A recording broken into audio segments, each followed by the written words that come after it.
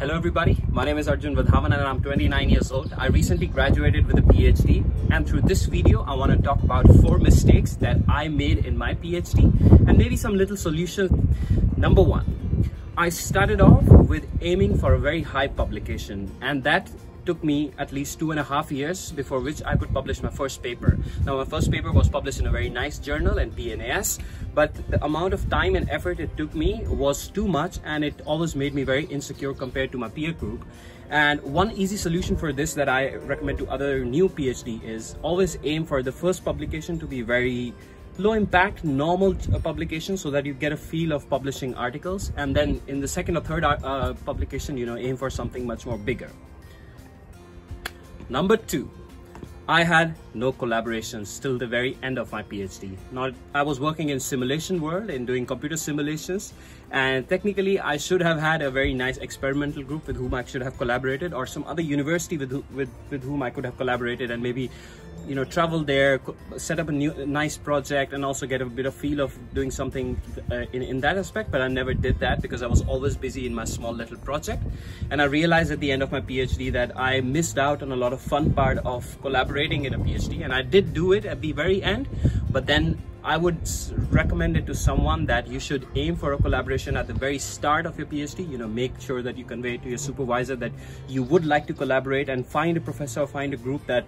does something similar, and start the initial communication yourself, and you would definitely see at the end of your PhD that you will be much more happy with it.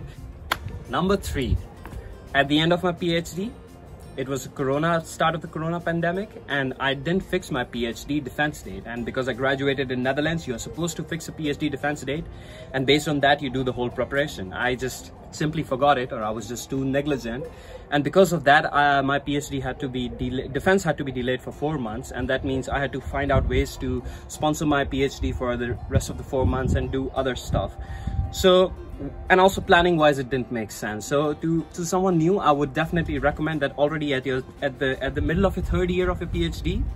already aim for a month at least in which you want to defend your PhD, and then start preparing already in that order, so that you arrange all the things around, booking a date, telling your committee members and everything. Number 4, and the last one,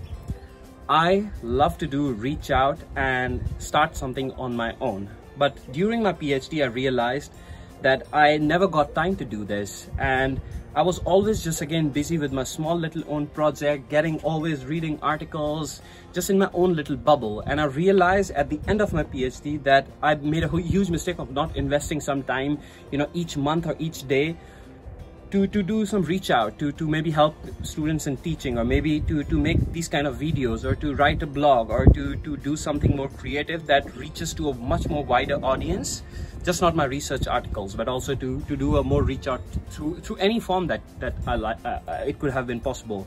And I didn't do it, but I strongly recommend it to every PhD basically, so that it gives you a bit more experience of showcasing yourself to the world, but also helping out more people out there, because there are a lot of people, or master students or bachelor students, who you can help. And with these, I think I want to close this video by saying that these are 4 mistakes that I made during my PhD, and I would like to share it with someone who's doing a PhD, and maybe it helps you out in getting more perspective on how to make better use of your time and do much more fun stuff. Thanks a lot for watching this video, and I hope that you can like and subscribe, and I will see you in the next video.